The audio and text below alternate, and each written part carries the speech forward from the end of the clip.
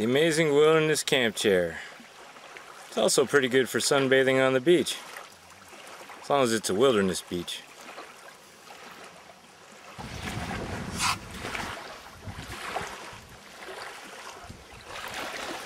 I give you a little tour. This time we're starting from the lake and we're going to lead up to our wilderness camp. So I'm going to show you.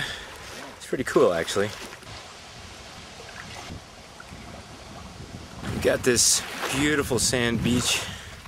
That's where we're doing our cooking.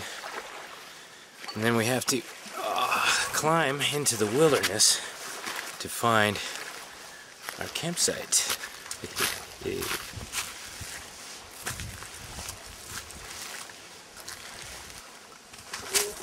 Oh, it's quite a steep little climb up this hill here. There we go. You see the lake in the background there.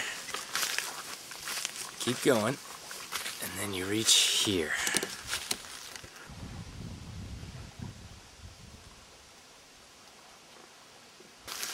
So we're tucked away behind this rock formation here, and it is protecting us from the wind down on the water quite nicely.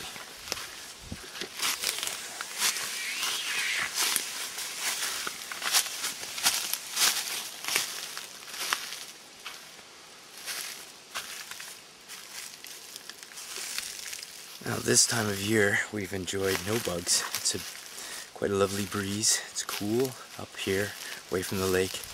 Not as much dew to deal with. But what a beautiful, beautiful wilderness campsite at the end of this lake. And as far as we can tell, nobody else is here.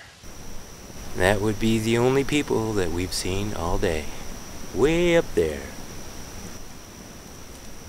You can't see them running around up there, but there's a red squirrel dropping nuts right down on us, trying to scare us off. And this is what he's dropping on us. There's one. Get hit with one, it does kind of sting a little.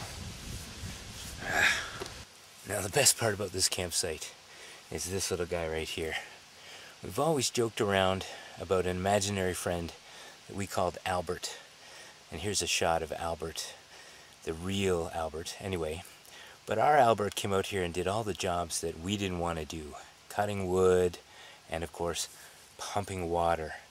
So this is our new Albert. Gravity-fed water filtration system. It's the Sawyer squeeze bottle water filter system. And so far, this thing is running fantastic. I love this. No more pumping.